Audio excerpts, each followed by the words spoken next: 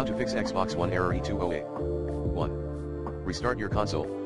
This is the simplest fix, and it often resolves the issue. To restart your console, hold down the power button for 10 seconds until it turns off. Then, wait a few seconds and turn it back on. 2. Reset your console. If restarting your console doesn't work, you can try resetting it. This will erase all of your data, so you should make sure to back up your saves before you do this. To reset your console, go to Settings, System Console Info and Updates, Reset Console. 3.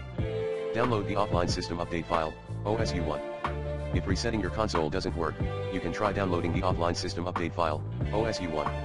This is a special file that can be used to update your console's firmware. To download the OSU1 file, go to the Microsoft website, https://support.xbox.com/n-us/help/hardware-network/console/offline-system-update. 4. Update your console. If you're still having problems, you can try updating your console. To update your console, go to Settings, System Console Info and Update System Updates. 5. Restore your console to factory defaults. If all of the above steps fail, you can try restoring your console to factory defaults. This will erase all of your data, so you should make sure to back up your saves before you do this. To restore your console to factory defaults, go to Settings, System Console Info and Updates, Reset Console, Reset and keep my games and apps.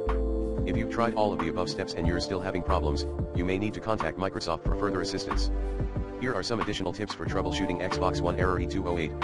*, make sure that your console is connected to the internet. *, make sure that your console is up to date with the latest firmware.